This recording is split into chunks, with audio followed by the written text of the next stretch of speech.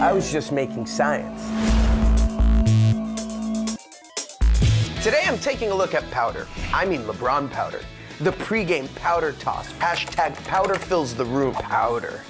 Just what is this mysterious fluffy substance LeBron majestically tosses into the air? Expert technicians working around the clock have determined that Lebron powder is not baby powder, not chalk, not powdered sugar on a funnel cake, or even Dr. J's dandruff.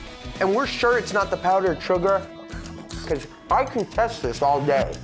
Though we still don't know what Lebron powder is, we found out this happens when you sprinkle it on a grown elephant. LeBron powder, we don't know what you are, but we sure hope you're coming back. Oh, it burns! Ah! I did not throw that high enough!